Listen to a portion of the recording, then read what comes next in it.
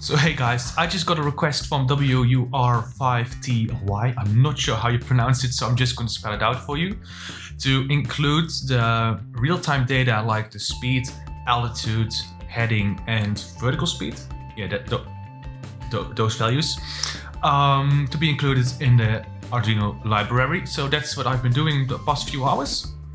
So this is going to be released today. You're going to find the link in the comments down below. If you liked it, please leave a like, and if you want to keep updated, subscribe.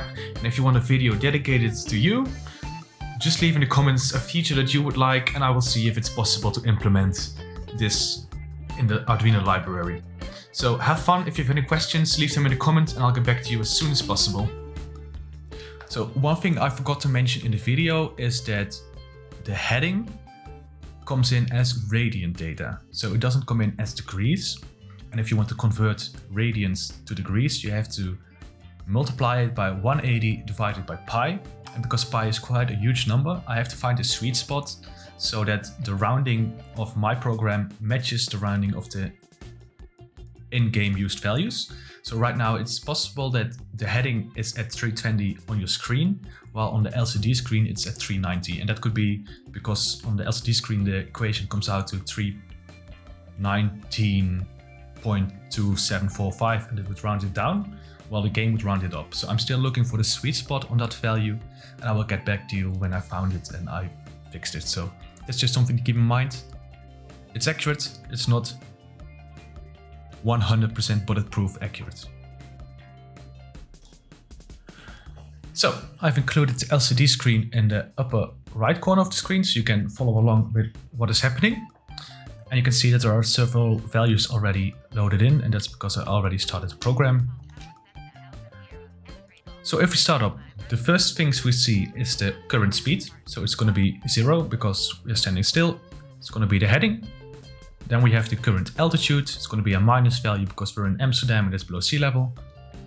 We have a ground speed GPS value. I'm not quite sure what this value does. So I included it, but I need to find out if it's even relevant. And then we have the current vertical speed. So if you go up, down, this value will change. Now let's take a look if we take a flight on how it actually will handle itself.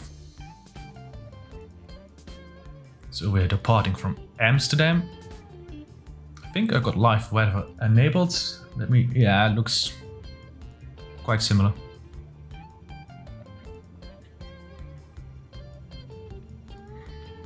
And we can already see the values changing.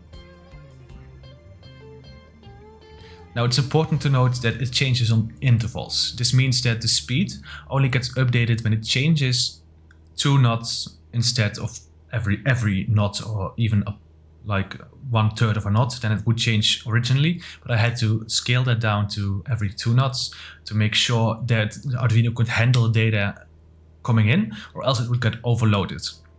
We can actually tell if it's getting overloaded if we hit pause. You could see the 2.0 still being handled coming in. If there would be too big of a backlog, we would still see the data keep getting updated on the LCD screen even if you pause the game. So the data will keep coming in, but you will keep sending in new data from the game before the LCD can update, and then you get just a backlog until you stable out again.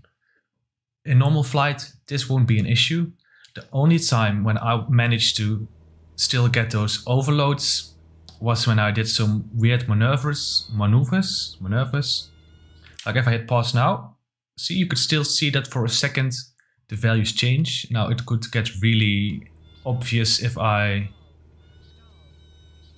made a looping. Oh, I don't have the speed, perhaps now. Oh boy, this is going wrong. But let's hit pause.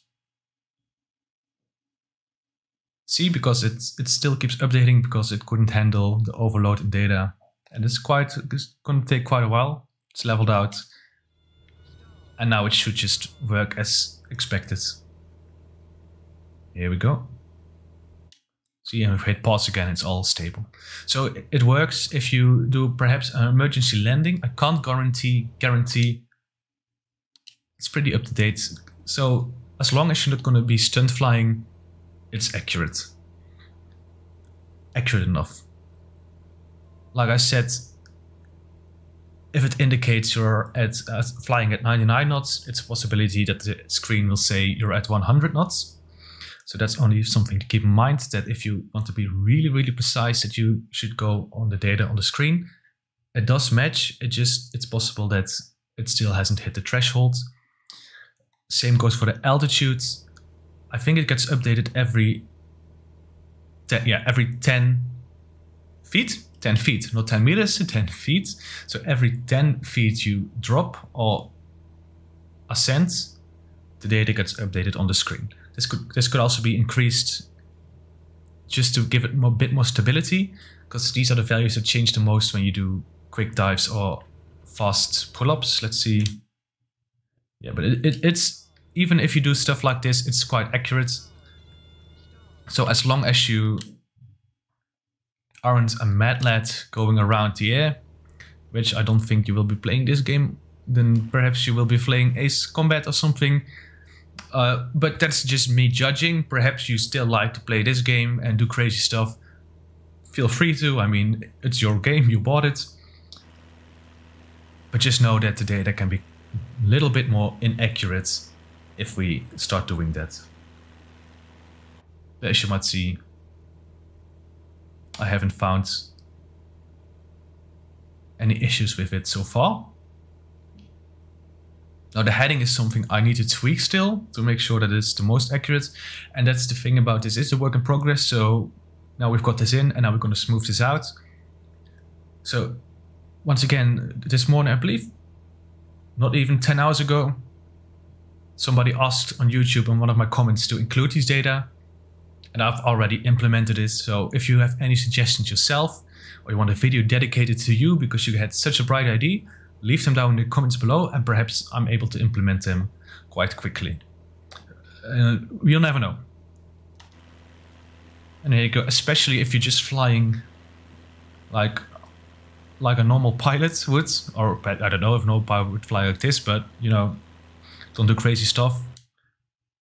See, it's all fine. Now, how does this look in code? Shall we go over that first before we say goodbye to each other? Let's go to the... Yeah, here we go.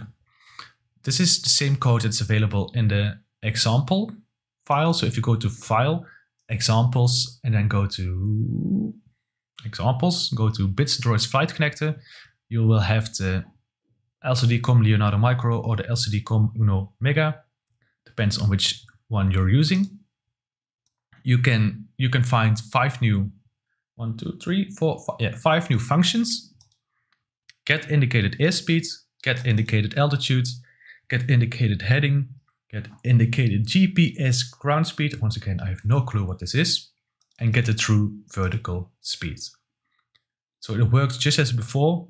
Check out one of my older videos if you want to get a full update on how to implement this and use this. I will also link this down in the description down below. Just know that you now have 5 new functions. I will also put this in the release notes so you can just look at those if you want to implement this in your own solution at a later point. So I hope I informed you enough. You had to enjoy my beautiful takeoff. If you have any suggestions, let me know. If you liked it, leave a like. And if you want to keep updated, subscribe. And I'll see you in the next one.